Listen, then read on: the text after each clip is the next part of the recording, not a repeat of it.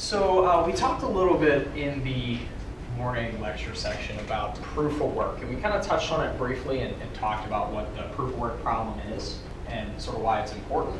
So since you're actually going to be mining Feathercoin and doing real proof of work with your PCs here, I thought it'd be good to do just a quick 5-10 minute sort of rehashing of what proof of work is and how it actually works on the algorithm level for maybe the CS people in the room that want to know.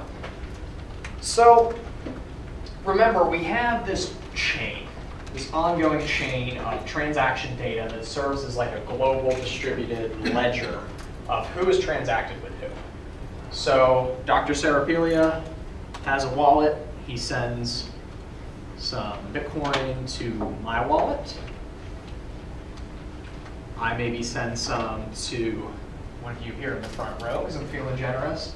And over time, every 10 minutes or so roughly for the Bitcoin network, these transactions are aggregated into what are called blocks. And that's like a batch processing of these transactions. Now, each of these includes some transaction metadata and the real data, and that random value that we talked about called a nonce, and we're going to review that as well. And you run this through that SHA-256 hash algorithm, and you get what's called a block hash. So how do we actually arrive at this block hash? When these transactions are all pulled together, they're not actually constructed into a specific block until it gets to the miners running the software. So when you send a new transaction to somebody, that is flooded out across the Bitcoin network to all the people running this peer-to-peer software. So you create a transaction signed to send some Bitcoin to him. That transaction has a certain format, and that data is broadcast across the world to all the Bitcoin nodes, including miners. And they sit in what's called the mempool. It's a memory-based, it's stored in memory, a pool of new transactions that haven't yet been included in a batch processing block. So what the miners will do then is the people running the mining software will pick a bunch of transactions out of the memory pool, and they usually do so, pick in order of like the highest fees if they can't get all of them in the next block. So they'll pick the transactions they want, and they'll construct what is called a candidate block.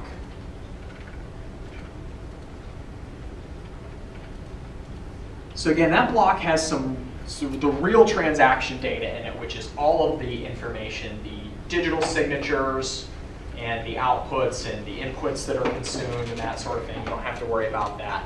But what's important for the mining algorithm is what's called the block header. So the block header contains a bunch of information, sort of a summary of the transactions, and important data for constructing the blockchain.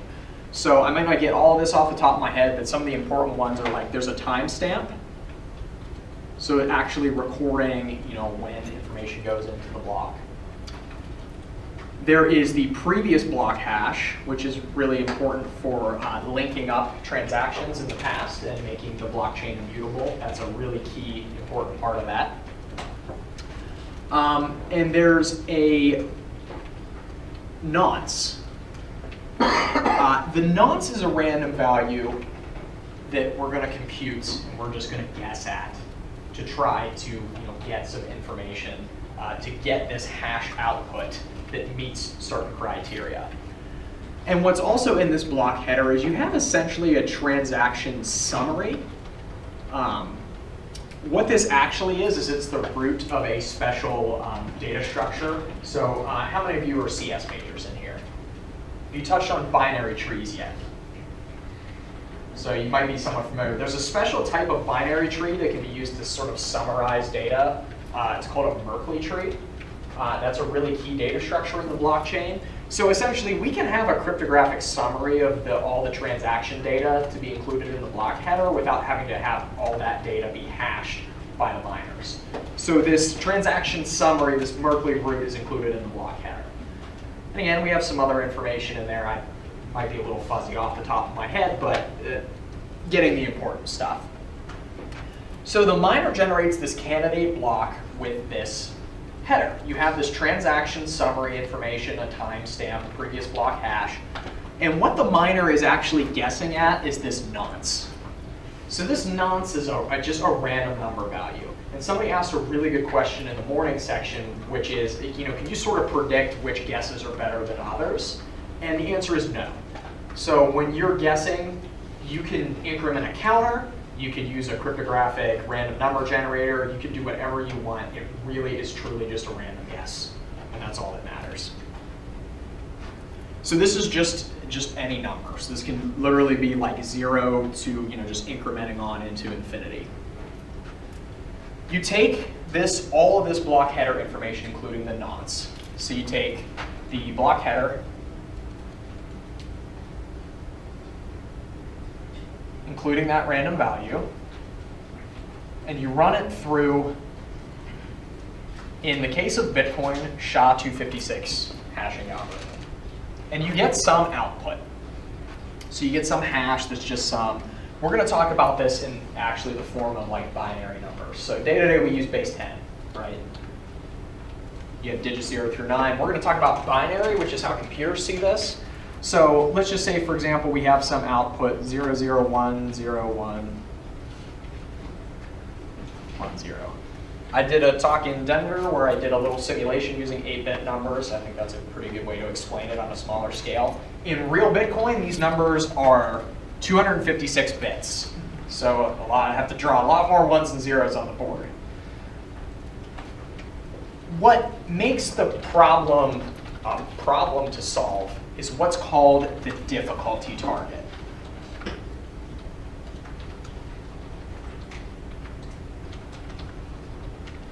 So this is a number that is actually chosen sort of in consensus by all the nodes on the network, interacting with each other and working on this rule set that Bitcoin has.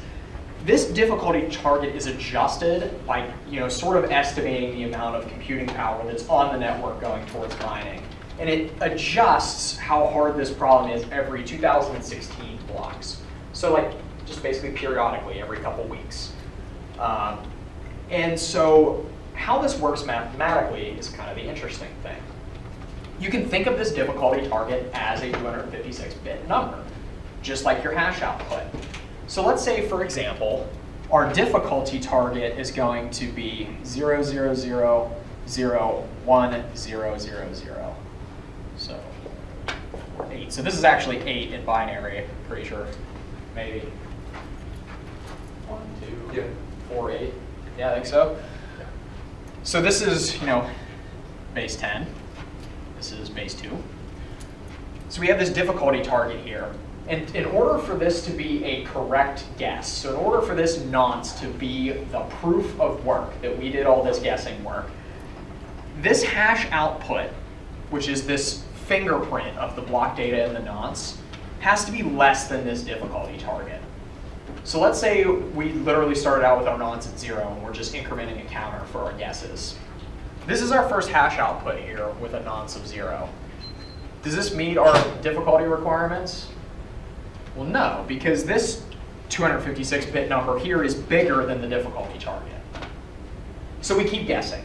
And we just repeat this process over and over and over again. So let's say it takes us 200 guesses down the road, and we get a hash output that is 000000111. I think that's 8 bits. There we go.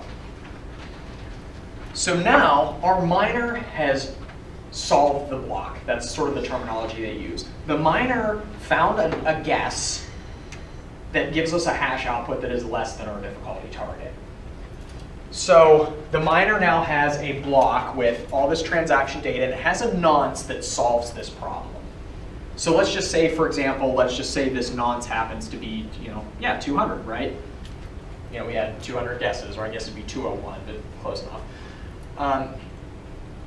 They now have a block that meets the proof of work requirements set by the network. So remember, they had to expend a lot of guessing power to get to this number. I mean, 200 isn't really a lot, but in real Bitcoin, I mean, this number would be billions, trillions of guesses. Huge, huge, huge numbers. the rest of the network doesn't have to guess again. They can run the candidate block through SHA-256 and get that same hash, because remember, our hash function is deterministic. Every time you put an input through, you get the same output. So the only way to find an answer to this problem is to guess, but anybody on the network can actually verify that the answer is correct instantaneously. So that's how consensus is built on these networks. Essentially, for somebody to pull off a fraud, remember I had said in the earlier lecture that somebody would have to outguess everybody on the network to get a new block. The only way anybody on the network would accept a fraudulent block with like a fake transaction in it would be if you had an answer to proof of work. Because the rest of the nodes on the network are going to validate every block and make sure that it meets the rules. If the block doesn't meet the rules, it gets rejected. Nobody cares. Nobody cares about your history because it's wrong. And that's how this consensus is built across the network, because everybody is working together to make sure that everybody else is following the rules. And that's done using cryptography. So this is provable mathematically that you have an answer that means essentially that you expended some amount of computing work. It turns out that the smaller the difficulty target gets, the lower probability you have of a guess being correct. So if this number, if I shift over the difficulty target, so you need, in binary, you need 5 leading zeros for a valid answer instead of 4, that takes more computing power on average to find an answer. So this is provable. There's actually like a summation problem that Satoshi Nakamoto does in the white paper to prove how this algorithm works. So the reason they call it proof of work is based on probability. We know that if you found an answer to this problem, it is provable that you have done work. You have expended a bunch of electricity, you have expended your computing resources with your mining hardware to find an answer to this. And so that's how the rest of the network knows that you can't pull off a fraud. It's an actual like sort of economic game. And so that's about what there is to it in Bitcoin. So what this means then is you have a candidate block and a miner finds a valid nonce. It will immediately then propagate that block to the rest of the nodes and say like, hey, I found a solution. And if all the other nodes validate that everything is correct, all the transactions follow the rules, the proof of work answer is correct, then that block becomes part of the blockchain. And that information gets propagated around the network. Once somebody has found a new block and it's part of history, then the arms race continues on to the next block. So the next round of transactions out of the mempool gets siphoned up into candidate blocks and the mining begins. It's just a constant race that resets approximately every 10 minutes. That's not an exact time because, again, it's just a matter of finding an answer to the problem.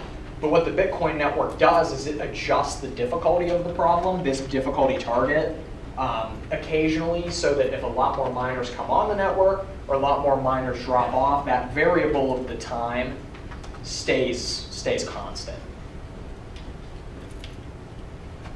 Different coins use different algorithms. So Bitcoin uses SHA-256. Most of its derivatives as well, like Bitcoin Cash, use SHA.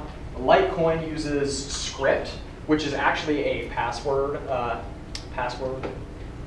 key derivation function, sort of. It's designed to have some different properties.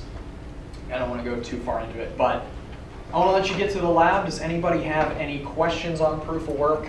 You don't necessarily have to know all this to do the lab. We thought it would be cool to take a little deeper dive into it. So, all right, thanks again, everybody.